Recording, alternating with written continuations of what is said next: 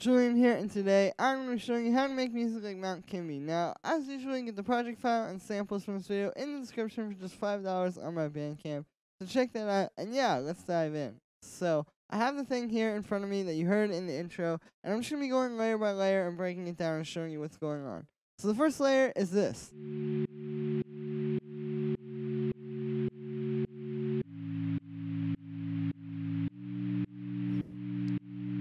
It's this pretty simple chord synth that I made, and then I'm playing these chords with it, which are just really simple major and minor triads, save for one of them, which is the second chord, which is not just like a major or minor triad. It's a little bit more complicated. But basically, the way I made this chord was I just took the first one and then duplicated it and put the root down a semitone.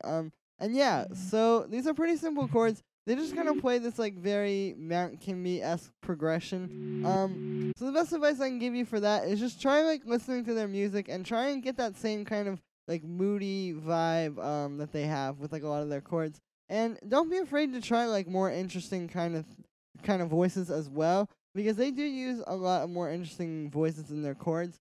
But yeah, so as far as the synth sound goes for this, pretty simple. It's just a sine wave and this white noise going into a low pass filter here, and then I have a little bit of vibrato on it.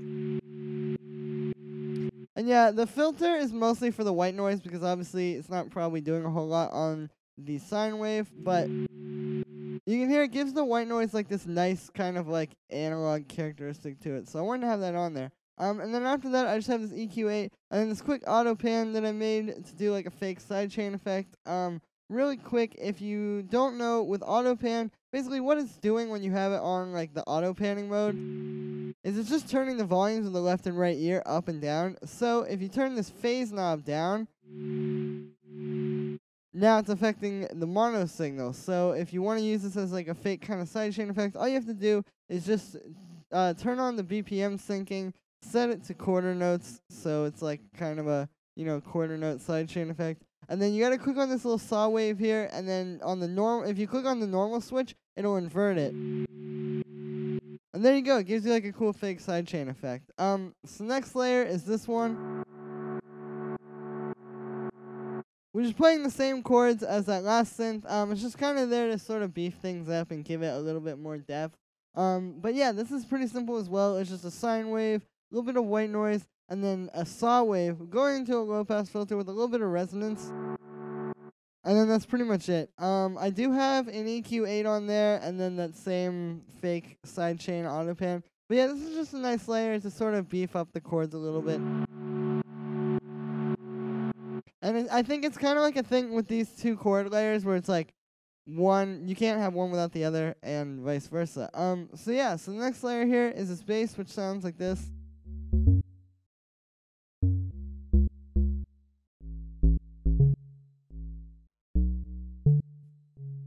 And this is pretty simple. It's just playing these notes that follow the chord progression. One thing I will say about Mount Kimbie bass lines is they tend to do more of stuff like this rather than just like having, a bass that plays like one note throughout the whole thing, or that just plays the root note of the chords. So it's important to write kind of interesting bass lines like this because I think it's a big part of their sound. It gives it like this kind of like sparse, open feeling where it's not as like it's not such like a wall of sound. It's more of just like a lot of instruments playing together nicely, if that makes any sense. So yeah, and then this is a pretty simple synth. All I did is it's just a square wave going to this low pass filter with a little bit of an envelope to give it a kind of plucky sound. And then I have the fake sidechain again with auto pan. So the next thing I will show you is this, which is the synth sound that I made by bouncing down a lot of versions of the same synth, basically. And this is a pretty important thing for Mount Kimbie style. They do a lot of this where they like make synth sounds and chop them up, or chop up like old samples or whatever. But this is something very important, and I'm going to be showing you kind of how you would make something like this. So the first step was this. Basically, I used this analog patch, which is just a saw wave and a square wave. Excuse me, not two saw waves. But a saw wave and a square wave going into this low pass filter with a little bit of an envelope to kind of give it that, opening effect. And then there's a little bit of vibrato on there, and I have that going into an echo. So what I did with that was I bounced it down and made this.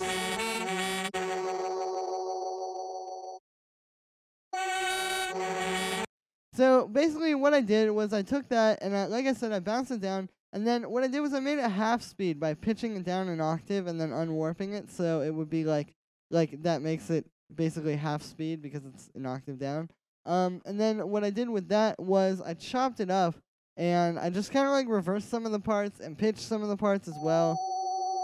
And, you know, I just kind of played with it. Yeah, I'm sure you can probably figure out, like, sort of how I did this. And then what I did was I put some effects on it. So I have this EQ8 cutting out all the low end. And then that's going into this OTT here to just sort of give it, like, a boost and give it that, like, nice kind of digital, more, like, burnt out sound, you know? And then I had that going into an erosion, which, as you can hear, is just giving it a nice bit crush. So after I had that, I took it and I bounced it down and made this, which is basically just that loop, but pitched up an octave and twice as fast. So yeah, you can hear that. And then what I did was I have it going into this buffer shuffler. So if you don't know what the buffer shuffler is, it's something that comes from Max for Live. You should have it if you have Ableton 10, actually. It's under the Max Audio Effects. There you go. And it just basically kind of like chops your stuff up. Like it sort of splits it into these steps. And you can hear it's just kind of like chopping it up, and you can like move these around and do a lot. You can do a lot of stuff with it. You can like pitch your sample. There's a lot of stuff that can be done, but I just kind of played around with the rearranging part. And then once I had that, I bounced it down and made this.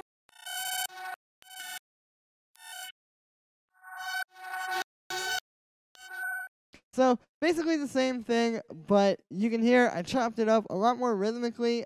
This fits the beat a lot more. So yeah, pretty simple there. I mean, it sounds complex, and it sounds like something like I think if you heard this in a track, you'd be like, oh, how exactly would you go about making that? But really, it's just a matter of kind of chopping up the synth and trying to get a little bit creative with it. But this is something that's very important for Mount Kimbie style. Like, this is a huge cornerstone of what they do, is chopping up synths, you know, making all these weird synth textures and sounds and all that. So it's really important to do stuff like this, and yeah, that is how I would go about doing it. So the next thing here are these drums, which sound like this. They're pretty simple. Basically, it starts with this rim shot, which sounds like this. And all this is just a basic rim shot sample.